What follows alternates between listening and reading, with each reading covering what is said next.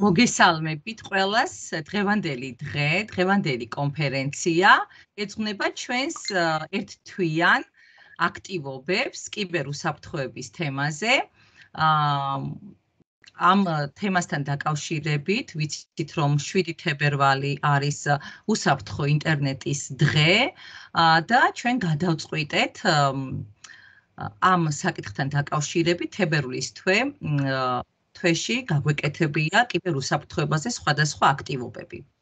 აქტივობების დაწყება დავიწყეთ და ეს მოსწავლეებთან ჩართულობა საგაკვეთილო იქნებოდა, არასაგაკვეთილო იქნებოდა, ონლაინ სივრცეში იქნებოდა, დავიწყეთ გამოკითხვით. რადგან ჩვენ გვცოდნოდა თუ როგორ უნდა წარგვემართა და რა დაგვჭირდებოდა ყველაზე მეტად და როგორ მიგვემართა ეს ჩვენი აქტივობები. მინდა დღეს შემოგთავაზოთ გამოკითხვის შედეგები. გამოკითხვა სულ სადღაც 1 კვირის მანძილზე იყო ღია, ჩართული სკოლებისთვის და არა მარტო ჩართული სკოლების მშობლების ვთხოვდით, რომ შეევსოთ ეს კითხვარი თავიანთ შვილებთან ერთად. საკმაოდ საინტერესო შედეგები გვაქვს და მინდა და ამასთან დაკავშირებით ჩვენ ახლა მშობლებიც გვისმენენ და მოსწავლეებიც და მინდა გითხრათ რომ ჩვენ განვიხილეთ ეს საკითხი მასწავლებლებმა ჩართული სკოლის მასწავლებლებმა და გქონდა ამ საკითხთან დაკავშირებით რა უფრო მეტად მოეყოლებოდათ ბავშვებს, რაზე უნდა გაგვემახვილებია ყურადღება და სწორედ ამ თებერვლის თვეში დავგეგმეთ ისეთი აქტივობები, რომლებიც ეხლა ერთ თვეში და ერთი თვის აქტივობა ნამდვილად არ არის საკმარისი, ალბათ დამეთანხმებით, რომ ჩვენ კიბერუსაფრთხოების საკითხებზე ამომწურავად და ყველაფერი ვისწავლოთ, მაგრამ ეს მცირედი იქნება და შემდგომ ჩვენ ვაგრძელებთ ამას, რადგან ეს სულ არის ისეთი პროცესი, შეუწყვეტელი პროცესი, რომ იტყვიან, ეს უნდა იყოს მთელი სასწავლო წლის მანძილზე გრძელვადიანი უნდა იყოს ეს და არა მარტო ერთ რომელიმე კონკრეტულ კლასში უნდა იყოს, არამედ ყოველ წელს, ყოველ კლასში ჩვენ ამაზე უნდა გქონდეს საუბარი.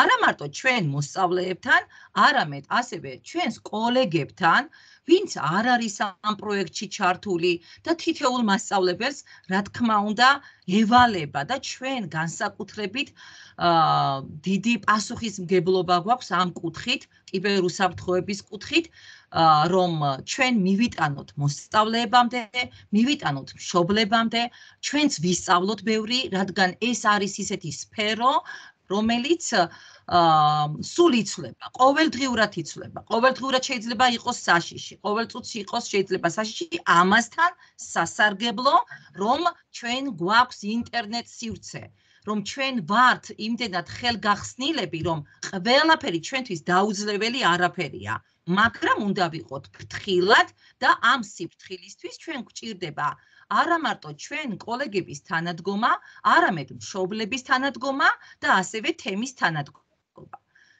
მათი თანადგომაც კი და მათთან ინფორმაციის მიტანა, ვინც სკოლაში არ დადის, მეგობრებო, ვინც სასკოლო საზოგადოებასთან არ არის ახლოს. შეიძლება ეს იყოს მეზობელი, შეიძლება იყოს ახლობელი და ასე შემდეგ.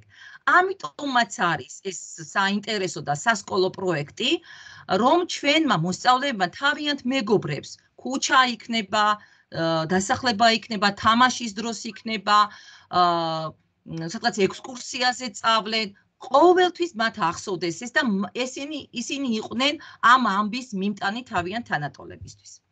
გავაზიარებ ეკრანს და მოდით უცებ ჩავივლი იმ 15 კითხვას, რა კითხვებზედაც რა შედეგებიც გქონდა ჩვენ ამ კითხვებზე, ამ გამოკითხვის შედეგებს. და მე ვფიქრობ, რომ ძალიან დიდი მუშაობა გვჭირდება კიდევ და კიდევ, თქვენც ნახავთ შედეგებს და მე იმედი მაქვს, რომ რაღაც დროის შემდეგ კიდევ ანალოგიურ პროექტს, როდესაც ჩვენ გავაკეთებთ, გაცილებით სხვა შედეგები გვექნება. ჩვენ რა თქმა უნდა, პროექტის ბოლოს, როდესაც ჩვენ პროექტს გავამთავრებთ, უკავშირი ინტერვენცია ჩვენ მოვახდინეთ ამ პროექტის ფარგლებში. Რა თქმა უნდა, ინტერვენცია იყო მთელი თებერვლის თვე ამ კვლევის. ინტერვენცია მოხდა თებერვლის თვეში და ასევე უკავშირს ამ ინტერვენციის უკავშირზე გამოკითხვასაც სულ მალე ალბათ ამასაც გავაანალიზებთ და მივიღებთ ამის პასუხს.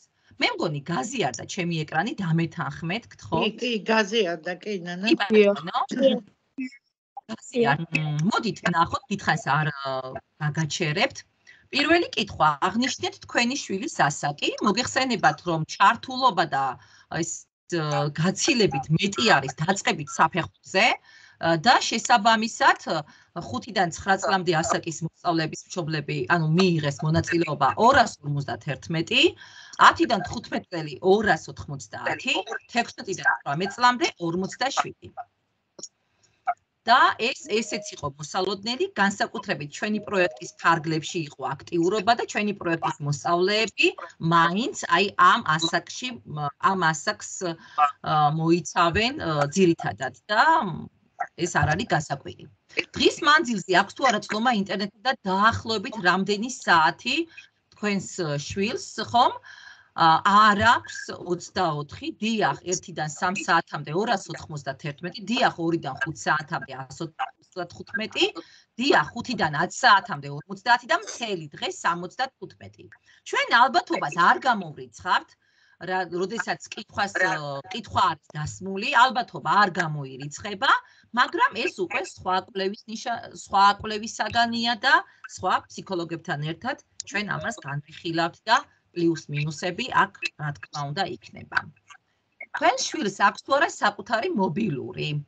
დიახ 451, არა 124.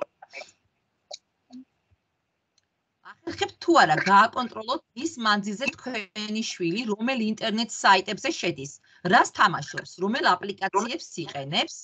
არა 51, იშვიათად ვახერხებ 113, ვახერხებ 345, ვახერხებ რადგან დაბლოკილი მაქვს სხვადასხვა საიტები და ასე შემდეგ. 66. ინფორმაციის მისაღებად რომელ საინფორმაციო არხებს იყენებთ? სოციალურ ქსელს 226, ინტერნეტში სხვადასხვა სახის ინფორმაციას 247, ტელევიზიას 92 და ჟურნალ-გაზეთებს 0. ჟურნალ-გაზეთები ვიცით რომ შესაბამისად, რადგანაც ტექნოლოგიები განვითარდა და ინტერნეტის ქსელი განვითარდა, ჟურნალ-გაზეთებს ნაკლებად არის მოთხოვნილება, ხო? მაგრამ მაინც ჩვენ სკოლებში მოგდის ჟურნალ-გაზეთები, მოგდის ინფორმაციები საინტერესო სიახლეებით და ვფიქრობ ეს პრაქტიკა ძალიან კარგი იქნება, რომ მოსწავლეებმა რაღაცა ის ბეჭდური ინფორმაციაც გაეცნონ ხოლმე. რამდენად ახერხებთ სხვადასხვა არხებით მიღებული ინფორმაციის გადამოწმებას? არა 269, დიახ ახერხებს 306. იცით თუ არა როგორ დავიცვათ თავი ფეიქ ყალბი ინფორმაციისაგან? დიახ იცის 317-მა, არ იცის 258-მა. რომ ყალბი ლინკები არ გავხსნათ და ასე შემდეგ, ხომ? ამაზეა საუბარი. იცით თუ არა როგორ გაარჩიოთ ყალბი და ნამდვილი ფოტო? 265-მა იცის და 310-მა არ იცის. იყენებთ თუ არა თქვენი შვილის სწავლის მიზნით ინტერნეტ სივრცეს, სხვადასხვა სასწავლო აპლიკაციებს თუ პროგრამებს? იყენებს 289, იშვიათად 212, არა 64 ბავშვი. ანუ ჩვენ სასწავლო პროცესში იცით რომ სასწავლო პროცესის დროს ხშირად გვჭირდება და თითქმის ყველა საგნობრივი მიმართულებით საინტერესო მასალების მოძიება და ასე შემდეგ ხშირად გვჭირდება, შეიძლება ბავშვი არ იყენებდეს ამას, ამ საიტებს, მაგრამ მასწავლებლები ხშირად ვიყენებთ ამ ყველაფერს და აი ესეც ძალიან საინტერესო პასუხები იყო. დაასახელეთ 1 ან 2 თამაში ან აპლიკაცია, რომელსაც თქვენი შვილი ყველაზე ხშირად თამაშობს. TikTok-ი, რა თქმა უნდა, აქ მერე ჩვენ ამას ანალიზს გავუკეთებთ და ამის დიაგრამასაც შემოგთავაზებთ უკვე პროექტის ბოლოს და ძალიან საინტერესო იქნება ჩვენი კვლევა. სახატავი აპლიკაციები, Roblox-ი, ჩემი შვილი ჯერჯერობით არ თამაშობს, თამაშებს.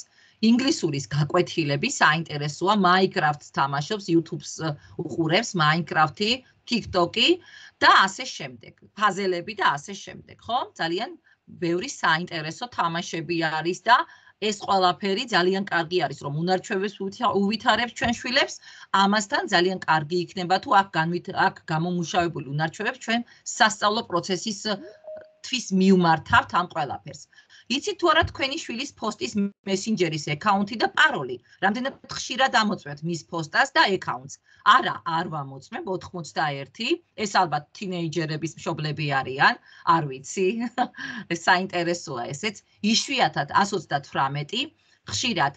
ანუ ამის ანალიზი ძალიან მარტივად შეიძლება, თქვათ არ ვამოწმებ რომელი ასაკის მშობელი პასუხობს და ამის კვლევის ბოლოს უკვე ეს გვექნება ჩვენ გაანალიზებული. იშვიათად 128, ხშირად ვამოწმებ 286, არა არ ვიცი, არ იცის მესენჯერის პაროლი და აკაუნთი 70-მა მშობელმა. იყო თუ არა თქვენი შვილი კიბერბულინგის მსხვერპლი კლასელების საერთო ნაცნობობის მხრიდან, ვის მიმართეთ დასახმარებლად? არ ყოფილა 564 მშობელი ამბობს, ნუ ეს შეიძლება ან არ იცის, ან ბავშვმა არ უთხრა, მაგრამ მე ვფიქრობ, რომ გაცილებით მეტი შეიძლება იყოს, რადგან ბულინგი არ ნიშნავს იმას, რომ მაინც და მაინც რაღაც ისეთი სენსაციური რაღაც მოხდეს. უბრალოდ მიწერაც კი შეიძლება ძალიან დააზიანოს, რაღაც ისეთმა რეპლიკამაც კი მესენჯერში ჩვენი შვილები, ხომ? განსაკუთრებით პატარებზეა, ხომ? რაღაც ისეთი გზნობიარები არიან, მაგრამ შეიძლება ამის შესახებ მშობელმაც არ იცოდეს. დიახ, 5-მა იცოდა, იყო ბულინგის მსხვერპლი, დიახ იყო, მივმართე სკოლას, 4-მა მიმართა სკოლას, დიახ იყო, მივმართე პოლიციას, 1-მა მიმართა, დიახ იყო, მივმართე სკოლის მანდატურს.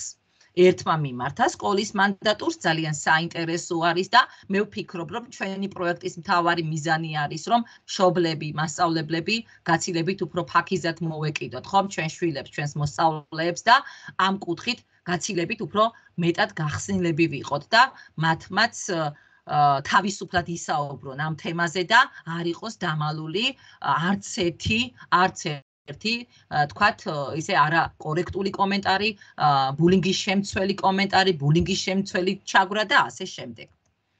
მიგიღიათ თუ არა მედია წიგნიერებაზე, კიბერუსაფრთხოებაზე ინფორმაცია და საიდან? ყველაზე დიდი რაოდენობა არის სოციალური ქსელი, კი ბატონო, იმიტომ რომ სოციალური ქსელი ყველაზე მეტად ახლოს არის მშობლებთან და ყველაზე მეტად სოციალურ ქსელში არიან მშობლები. რა თქმა უნდა, ესეც იქნება ტელევიზიიდანაც 152, შემდეგი მოდის სკოლის მასწავლებელი, ძალიან კარგი არის და სკოლა და სასკოლო პროექტები, რაც ძალიან სასიხარულოა და მე ვფიქრობ, რომ პროექტების ბოლოს და რამოდენიმე პროექტის ბოლოს, მსგავსი პროექტის ბოლოს ჩვენ გაცილებით მეტ შედეგებს მივიღებთ მშობლებისგან, მანდატურები 3, არასამთავრობო ორგანიზაცია 17. გაქვთ თუ არა სურვილი დაესწროთ შეხვედრას, როგორ დავითვათ თქვენი შვილი კიბერსაფრთხეებისგან, უსაფრთხოდ გამოიყენოს მან ინტერნეტ სივრცე, კიბერბულინგის შემთხვევაში მარტივად და სწრაფად მოახდინოთ რეაგირება, გაეცნოთ სათანადო სახელმძღვანელოებს, დიახ, აქვს 329 მშობელს და ძალიან სასიამოვნოა ეს და ძალიან კარგია. დიახ, დიდი სიამოვნებით 178 და არ აქვს სურვილი 58 მშობელს. და ჩვენ სწორედ ამას შეიძლება ეს 58 მშობელი სულაც არ არის ჩვენი პროექტის მონაწილე მშობლები, რადგან მე პირადად ჩემი სკოლის მოსწავლეების მშობლებს, ვინც არ არიან ჩართული ჩვენს პროექტში, ეს კითხვარი ყველას მივაწოდე, ყველას აზრი მაინტერესებდა და შესაბამისად, როდესაც მსგავსი პროექტები ხშირად იქნება, ეს ციფრიც ალბათ უფრო დაბლა დაიწევს. თქვენი შეხედულებები და წინადადებები ან გამოცდილება და დიდი მადლობა, რომ მიიღეთ ჩვენს ანონიმურ გამოკითხვაში მონაწილეობა და ვნახოთ, რას გვწერენ. ვთვლი, რომ პირველ-მეორე კლასელებს არ სჭირდებათ ინტერნეტთან წვდომა და სოციალური ქსელები მით უმეტეს, ესე გვწერს მშობელი, იმის გამო, რომ ბავშვი პატარაა, ამ შემოთავაზებას გადავდებ შემდეგისთვის, დიდი მადლობა. ძალიან კარგია, რომ ამდაგვარ გამოკითხვას ატარებთ. კარგი იქნება ცნობიერების ამაღლება ამ საკითხში. ძალიან კარგი იქნება თუ ჩატარდება ტრენინგი ინტერნეტ უსაფრთხოების შესახებ. მადლობა თქვენ, მივესალმები მშობლებისთვის მეტი ინფორმაციის მიწოდებას. კი ბატონო, ბავშვებისთვის განსაკუთრებით მნიშვნელოვანია უსაფრთხოება. სამწუხაროდ დღევანდელ დროში აუცილებელია ინტერნეტ ცივცის და სოციმედიის თვალყურის დევნა. თავად ყოფილ ვარ უსიამოვნო მდგომარეობაში ჩემი Facebook აკაუნტების გამო და არა მარტო, რის გამოც მივმართე შინაგან საქმეთა სამინისტროს, მაგრამ კიბერდაბადნაშაულის გახსნა საქართველოში ჯერჯერობით შეუძლებელია. სამწუხაროდ მივიღე მწარე გამოცდილება და გამოსავალი ვერ ვნახეთ და ვერც მირჩიეს. კმაყოფილი ვარ, კარგი იქნება ხშირად მოხდეს ასეთი კითხვარის შევსება, უფროსი შვილისაგან ვიცი რომ ხშირად ესაუბრებიან თემაზე და მადლობა სკოლას ამისთვის, მადლობა ასევე დაინტერესებისთვის. ურთულესი ასაკია და ვერ ვაკონტროლებ. მადლობა, წარმატებები და ასე შემდეგ. ნახოთ კიდევ თუ არის. კარგი იქნება თუ ამ საკითხს უფრო მეტად მივაქცევთ ყურადღებას, რადგან დავიცვათ ბავშვები კიბერსაფრთხეებისგან. სურვილი მაქვს დიდი დრო და ყურადღება დაუთმოთ ამ თემას. ვფიქრობ, ყველაზე აქტუალური და ყურადსაღები საკითხია დღეს ციფრულ სამყაროში. მედალს ორი მხარე აქვს. ერთის მხრივ ძალიან კომფორტულია სახლიდან გაუსვლელად ინფორმაციის მიღება, მეორეს მხრივ დიდი რისკია ფეიქ ინფორმაციის მიღების და ასე შემდეგ. ჩემი შვილის პოსტის მესენჯერის ან სხვა სოციალების აკაუნტებს არ ვამოწმებ, რადგან ამ ეტაპზე ვთვლი რომ პატარაა და არ საჭიროებს, როცა ექნება თავისი აკაუნტები, აუცილებლად შევამოწმებ.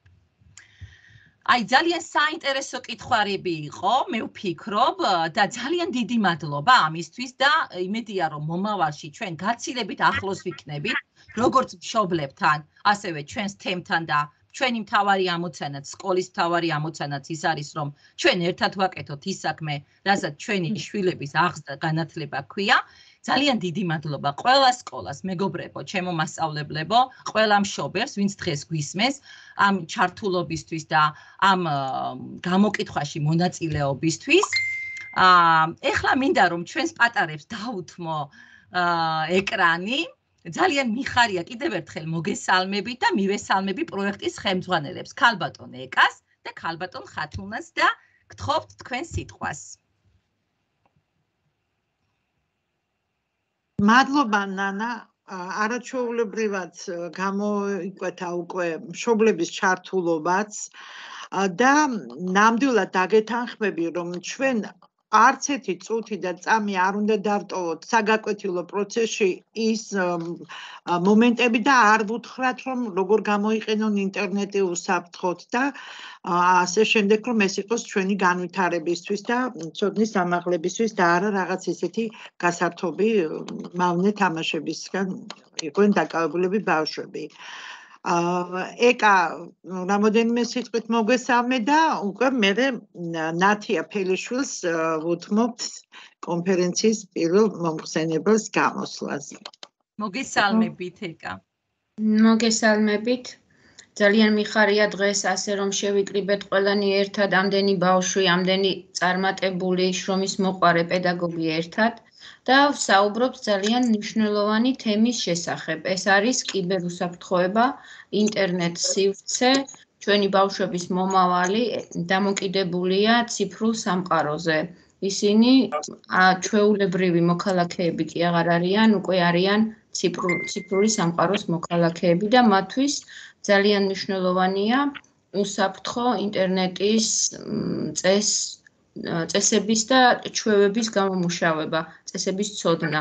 ჩვენ ამ თვეში ძალიან ბევრი საინტერესო აქტივობა გვქონდა, ძალიან დიდი მადლობა ქალბატონ ნანას. ამისათვის კარგად ორგანიზებული თვე გვქონდა და იმედია, ეხლა ეს შეჯამებაც ძალიან კარგი გამოგვივა, ვნახავთ ჩვენმა ბავშვებმა რა შეძლეს, რა უნარები გაიუმჯობესეს აი ამ ჩვენი პროექტის განმავლობაში. კარგით, მოდით ახლა მოусმინოთ ბავშვებს. ხელი მაქვს აწეული და გაზიარების უფლებას თუ მომცემთ, პრეზენტაცია გვაქვს ჩვენ მომზადებული თქვენთვის. ნათიას შემდეგ მოემზადება თია ღვინიანიძის მოსწავლეები. ნანა ხმა არა გაქვს ჩართული და ვერ ვიგებთ რა გითხარით. ნათიას მივანიჭო ეხლა გაზიარების უფლება? კი. ეხლავე? აბა, უსაფრთხო.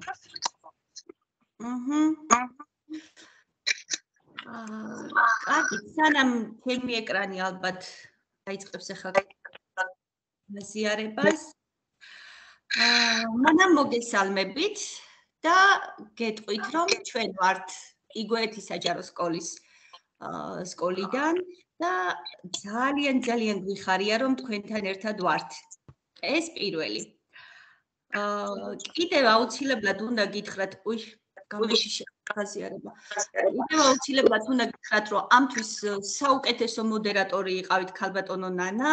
თქვენთან ერთად ბევრი სიახლეები გავიგეთ, საინტერესო აქტივობები გქონდა და საკმაოდ კმაყოფილები ვართ ჩვენი შედეგებითაც, რაც თქვენთან ერთად გქონდა.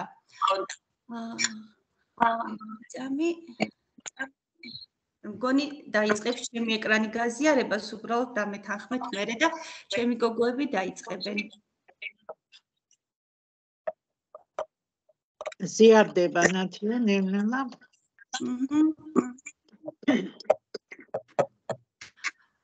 სანამ ეკრანი გაზიარდება, აქვე მინდა დიდი მადლობა გადაუხადო ჩვენი პროექტის ხელმძღვანელებს, ქალბატონ ხათუნის და ჩვენ საყვარელ ეკას.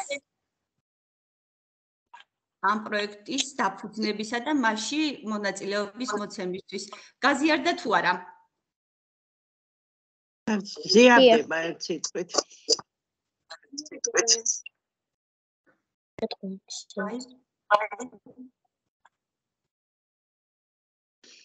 რატო ესე გვიან?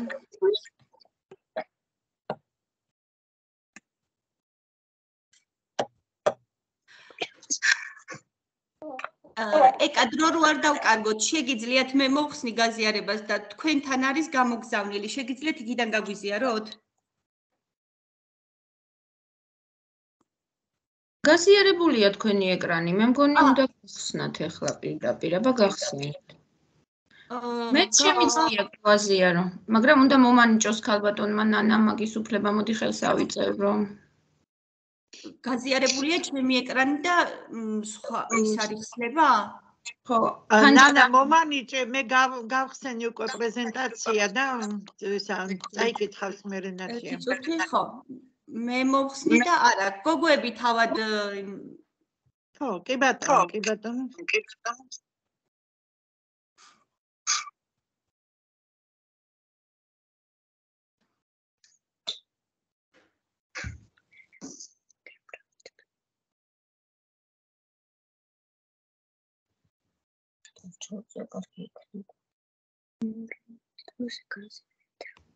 გაზიარდა? შეგიძლიათ მთელ ეკრანზე გაგვიშალოთ და დაიწყებოთ.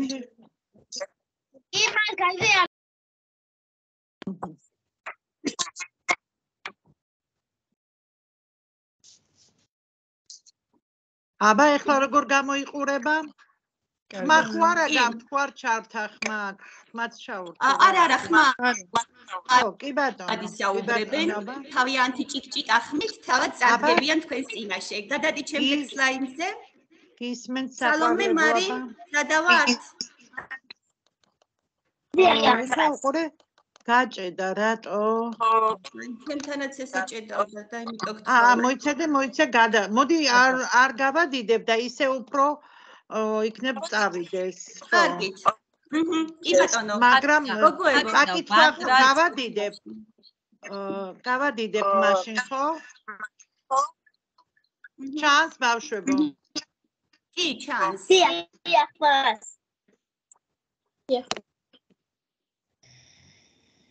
მას დავიწყოთ? დაიწყეთ, აბა? კი, დაიწყეთ. ჩვენ ვართ იგოეთის საჯარო სკოლის მესამე კლასის მოსწავლეები. სალომე მელაძე და მარიამ სიბილაშვილი. ჩვენ ამ პროექტში ნათია მასწავლებელთან ერთად ჩავარდეთ და ვასრულებდით სხვადასხვა დავალებებს. თებერვლის თვეში დავესწარით ონლაინ შეხვედრას კიბერუსაფრთხოებაზე. ნანა მასწავლებელმა შემოგთავაზა ონლაინ თამაშები და გაგვაცნო სხვადასხვა საიტები. გადავწყვეტეთ ჩვენი სკოლის მოსწავლეებს ცნობიერების ამაღლების მიზნით შეგვექმნა ბუკლეტი და გაგვავრცელებინა. ბუკლეტის შექმნისას გავითვალისწინეთ ნანა მასწავლებლის რჩევების შექმნით ონლაინ ბუკლეტი ამოვეჭდეთ და კლასის ტელეფონში გამოვაკარით. მოსწავლეებს და მასწავლებლებს გავაცანით. გმადლობთ ყურადღებისთვის. მართლა, ყოჩა, რა კარგი აი ბავშვია. ელზე შევეცადეთ ძალიან მოკლედ წარმოგვედგინა თქვენთვის ჩვენი თავი და ჩვენი შესრულებული სამუშაოები. კი ბატონო. ბუკლეტი ჩვენ Facebook ჯგუფშიც გავაზიარეთ, ვისაც სურვილი აქვს შეუძლიათ ნახოს და გამოიყენოს. როგორც შევძელით, ასე გავაკეთეთ და ჩვენ სკოლაში საკმაოდ მეოთხე კლასელებთან გაკვეთილზე ვიყავით შესული, სხვა ბავშვებსაც ვესაუბრეთ მეექვსე კლასელებს და ფათაშორის ძალიან კარგი როგორ ვთქვა გამოხმაურება გქონდა ამასთან დაკავშირებით. დიდი მადლობა ყველას. აბა, თია თქვენ ბავშვებს ხოვდა მოემზადება ირმა თუ არის ჯოჯოა შემოსული. მოგესალმებით. ხათნა ხვალ გააზიარებ ისევ თუ მე გავაზიარო ვიდეო. კი ბატონო, კარგი, გავაზიარებ, ეხლა გავაზიარებ. თქვენ გააზიაროთ. იქამდე სანამ გაზიარდება გეტყვით, ჩვენ წარმოვადგენთ ტყიბულის მუნიციპალიტეტის სოფელ ცოცხლათის საჯარო სკოლას, რომელშიც აქტიურად არიან ჩართული მე-5 და მე-6 კლასის მოსწავლეები. ბავშვებმა შექმნეს პატარა სადეკლამო ვიდეორგოლი, ბუკლეტების დაამზადეს და აპირებენ სკოლაში გაავრცელონ ეს ბუკლეტები, რათა უფრო მეც მიაწოდონ ინფორმაცია და ხათნა მასწავლებელი გაგიზიარებთ ახლა ჩვენი ბავშვების მიერ შექმნილ პატარა ვიდეორგოლს. მარის მის ხათუნა.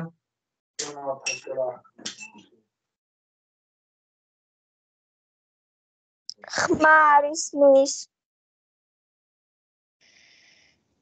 აბა რას ვაკეთებ ახლა მე გავაზიარე პირდაპირ იქედან არ გამომიჩნდა ერთი წუთი მე-1 წუთი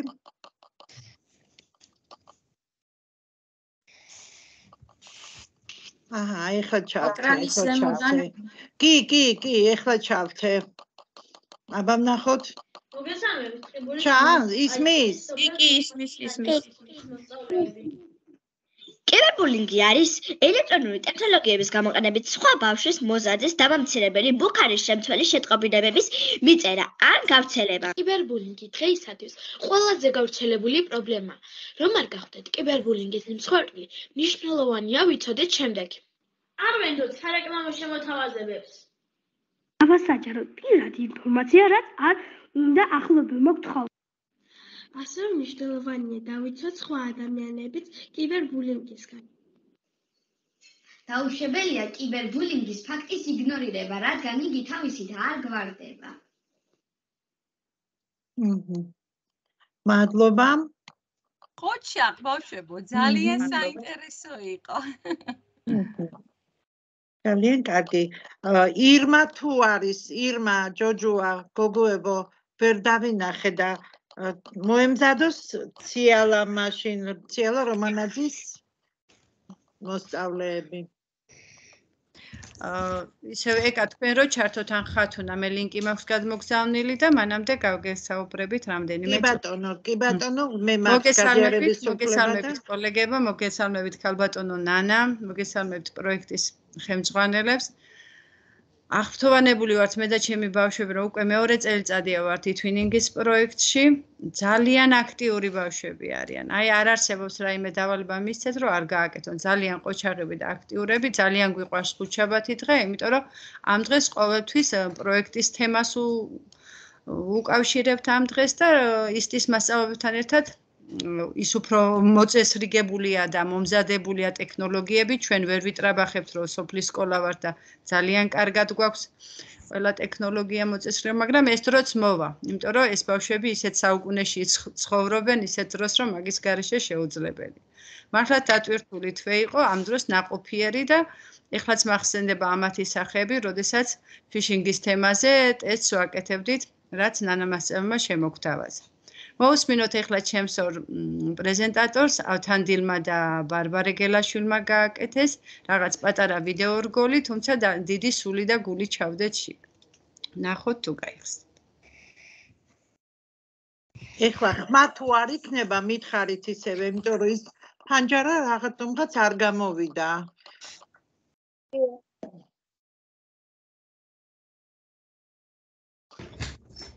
ისმის?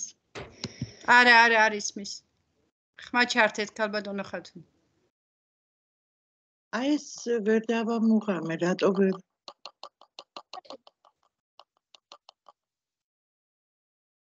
გაზიარება მოხსენი აბა თავიდან.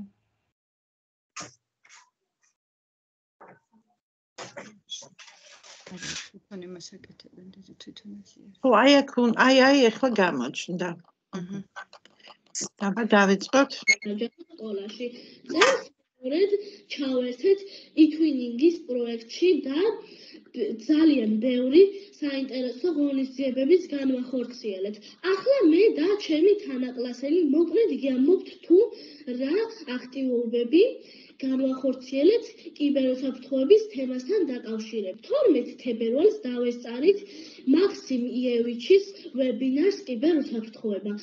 სკოლაში ისტის გაკვეთილზე გავეცანით და შევასრულეთ ტესტი ფიშინგზე, რომელიც ნანა მასწავლებელმა შემოგთავაზა.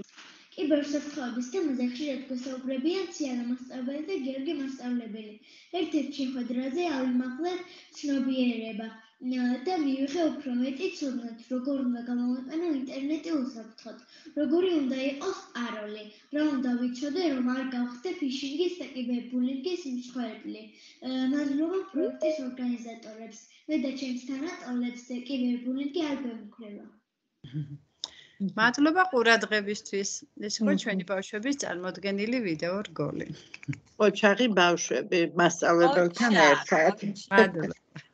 ეხლა მოემზადებიან გამოვლენ უფრო სწორად მანანა მოლოდინაშვილის მოსწავლეები. აბა გოგონებო აქ ხართ? მასწავლებელმა მთხოვა რომ დიახ, აქ ვარ. ხო, აბა მოხმარება ხო არ გინდა თქვენ გააზიარებთ? ხელი აიწიეთ რომ აბა თქვენ გააზიარეთ და წავიკითხავ. ხო, კარგი, აბა, კარგი.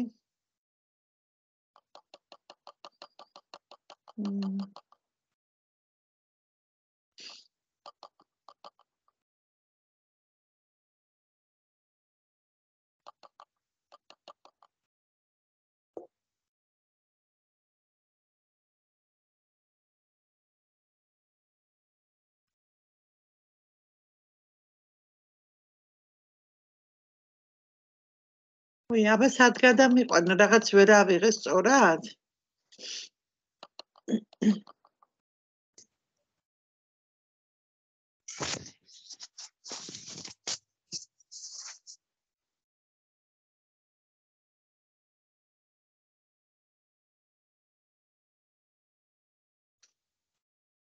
ბავშვებო, ლინკი არის რაღაც არასწორად ალბათ.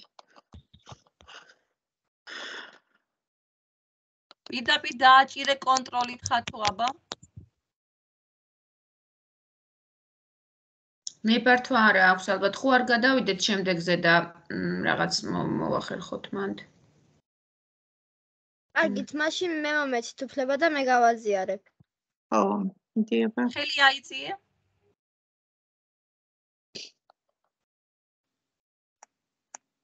მარიამ ღონღაძე. დიახ.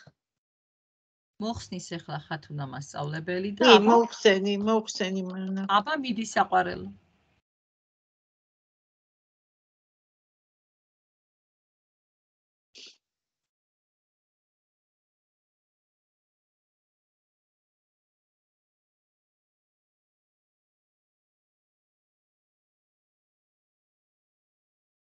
ჯანგირაშვილი თამილა შემოსულია? დიახ, აქ ვარ ქალბატონო. შემდეგი თქვენ ბრძანდებით, შემდეგი გაზიარდა? გაზიარდა, კი. მოგესალმებით. ჩვენ ვართ პლაგოდერის მუნიციპალიტეტის კათუნის საჯარო სკოლის მე-7 კლასის მოსწავლეები. ეთვინინგის პროექტში ჩვენ წარმატება სკოლიდან იწყება ჩართულნი ვართ მე-6 და მე-7 კლასის მოსწავლეები. პროექტში მიღებული ცოდნა გამოცდილება გავუზიარეთ თანატოლებს.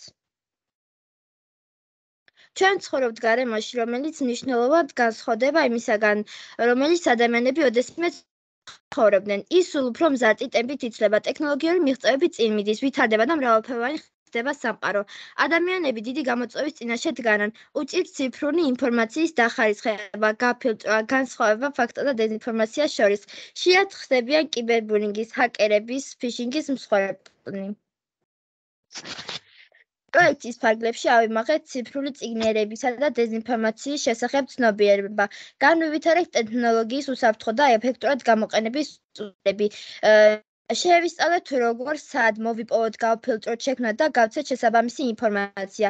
გადაწყვიტეთ, რომ დაგროვილი ცოდნა გადაგვეცა ჩვენი თანატოლებისათვის, უფროსი მეგობრებისა და მასწავლებლებისათვის. ამისათვის კი გამოვიყენეთ სხვადასხვა აქტივობა თუ საშუალება. ერთ-ერთია პოსტერი. რა არის პოსტერი?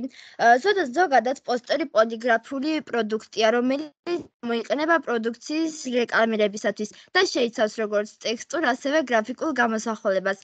პოსტერების ზომა კედლის ზომის შესაბამისად არჩევენ. შეიძლება იყოს ვერტიკალური ან ჰორიზონტალური ფორმატი.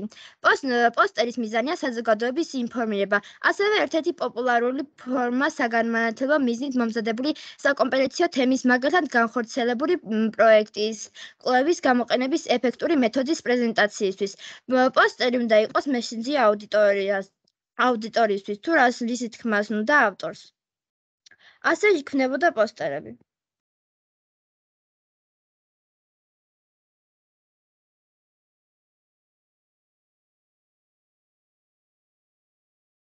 მოვაწყეთ საინტერესო პრეზენტაცია.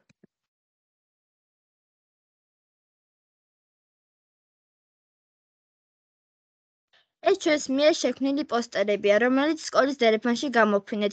გსურდა, რომ პროექტის ფარგლებში მიღებული ინფორმაცია ყველასთვის გაგვეზიარებინა, რათა ისინიც არ გახდნენ კიბერბულინგის თუ ფიშინგის მსხვერპლი, იცოდნენ თუ ვინ არის ჰაკერი. კიბერბულინგი. კიბერბულინგი ციფრული ტექნოლოგიების გამოყენებით ფარული ან აშკარა დაშინების მიზნით განხორციელებული ქმედებაა. კიბერბულინგში მოიაზრება სოციალურ ქსელებში შეურაცხმყოფელი ფოტოების ან ვიდეოს განთავსება, უხამსი ჭორების გავრცელება, მავნე მოკლეტექსტური შეტყობინებების გაგზავნა, სხვათა სახელით გვერდებისა და სოციალურ ქსელებში ანგარიშების შექმნა. კომპიუტერული ტექნოლოგიების თანამედროვე ეპოქაში სულ უფრო პოპულარული ხდება კიბერბულინგი. კიბერბულინგი პირადი ცხოვრების კადრების გასაჯაროება და ამით შანტაჟი, ვირტუალურ სივრცეში დატერორება მუქარაა. ასეთ ტიპის ჩავგრა გულისხმობს თანატოლის არასასურველი ფოტოების გამოქვეყნებას, დამცინავ და შეურაცხმყოფელი კომენტარების გაკეთებას. მისი განვითარება სოციალურ ქსელების, ინტერნეტის სივრცის აქტუალურ გამოყენებას მოჰყვა შედეგად. ასევე დღიდან დღე უფრო ფართოდ ვრცელდება სოციალურ ქსელებში სპეციალური გვერდების შექმნის პრაქტიკა, სადაც გამიზნულად აბუჩად იგდებენ ადამიანებს, მათი გარეგნობის, შემოქმედების, რელიგიური თუ ეთნიკური უმცირესობის გამო.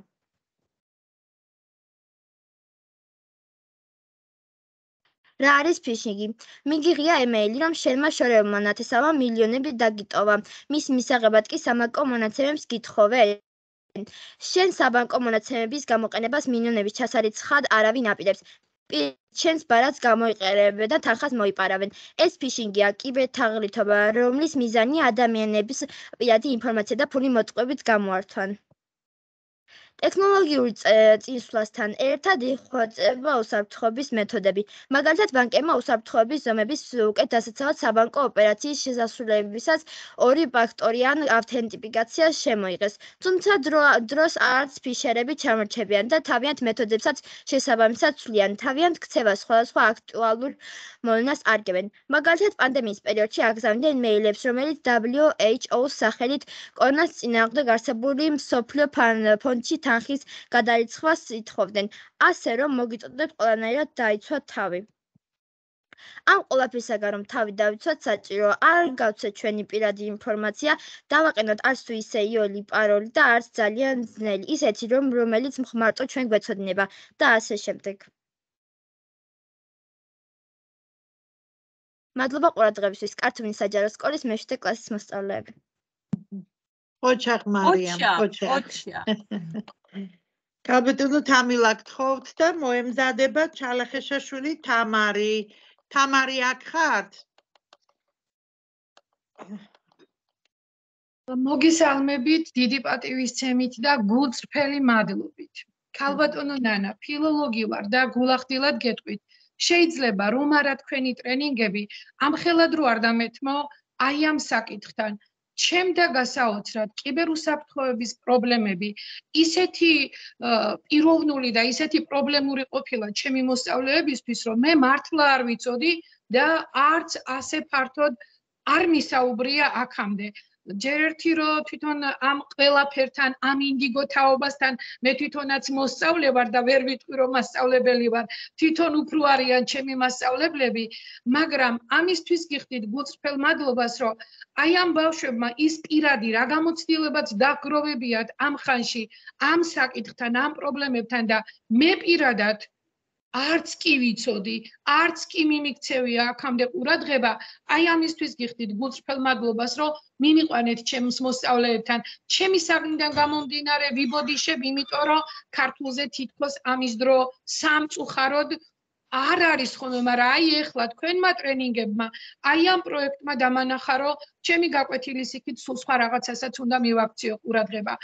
ჩემმა ბავშვებმა, ჩემმა ძალიან ძლიერებმა ორი პროდუქტი შექმნეს, ლოგო და პოსტერი, ამიტომ მოусმენ თუ არ შეწუხდებით ქალბატონო ეკა თუ ქალბატონო ხათუნი გაგვიზიარეთ და შეაფასეთ თვითონ იმათი ნაღვაწი. დიდი მადლობა ყველაფრად.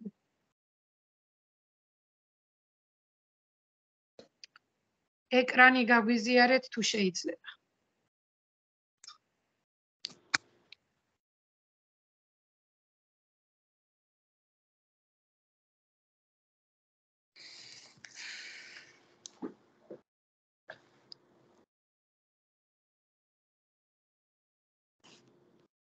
ქალბატონო ხათუნი, ალბათ თქვენ უნდა გააზიაროთ იქ ის უნდა მივანიჭო, მე გაზიარება.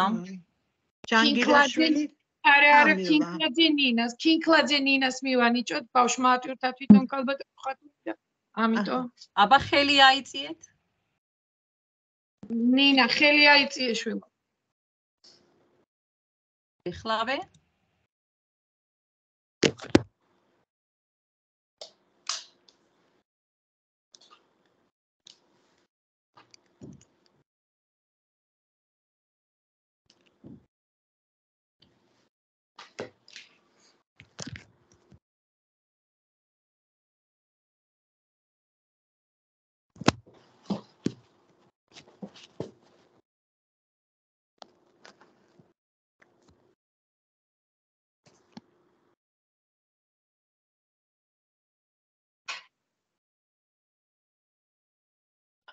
დახმარება ხო არ ჭირდება?